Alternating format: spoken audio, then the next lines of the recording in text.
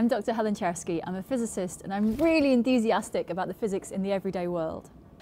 What I study in my academic life is bubbles, and this is one of my favourite demonstrations about how bubbles can show us something about what the world is doing, and it's a pattern you see in lots of places.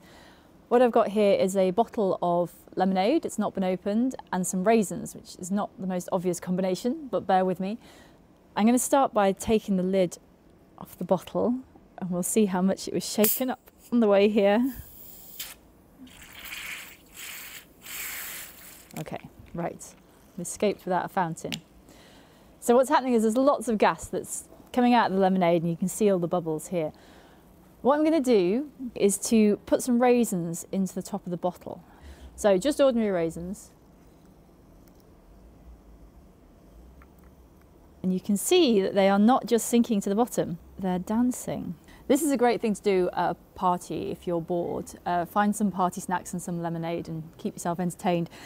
What's happening here then is that the raisins are more dense than the lemonade, so they're sinking to the bottom, but when they're down the bottom, they're growing themselves little life jackets of bubbles. And once they've got enough bubbles on them, they're floating up to the surface. And at the surface, they're sort of turning round until they've got rid of all their bubbles, and then they're sinking back down because they're more dense. So what's going on is that the lemonade has lots of gas dissolved in it, and all of that gas, once we've released the pressure by taking the lid off, all of that gas wants to come out of solution, but it needs a starting point. And a raisin is a really good starting point because it's got these sort of wrinkles in it, these little V-shapes. And down in the V-shape of a raisin, there's a tiny little pocket of gas to start with. And so it's very easy for that to grow. It's very hard to start a brand new bubble. It's very easy to grow a bubble that's already there. So these raisins down the bottom and their little wrinkles are the perfect place for bubbles to grow. And as the bubbles grow and they grow a life jacket, the raisin takes up a bigger volume, but there isn't much more stuff. And so it's less dense than the water and it rises up to the surface. And once it's got rid of its bubbles at the top, it falls back down. And this sort of bubble lava lamp, this will keep going for about half an hour. It's very therapeutic to watch. But this pattern of less dense things floating and more dense things sinking happens in lots and lots of places.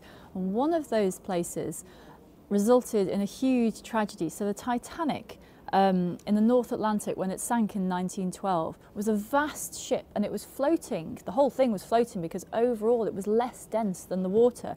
It was like one of these little raisins up at the surface while it was coated in bubbles. It was safe because it was floating. And along the bottom of the Titanic, underneath, there were bulkheads, air-filled spaces that were full of air, just like the bubbles on the raisins here. And they were keeping the ship less dense than the water. And when the Titanic struck the iceberg, it basically popped those air-filled spaces so water could get in. And just like the raisins here losing their bubbles, the Titanic then became more dense than the water around it, and it sank to the bottom of the ocean. And it just so happens that if you look at the length of an average raisin and the depth of the lemonade bottle here, the size of this raisin relative to that depth is about the size of the Titanic relative to the depth of the water she sank in. So just like the raisins here, losing their bubbles, losing their buoyancy, becoming less dense, the Titanic drifted all the way down to the bottom of the ocean.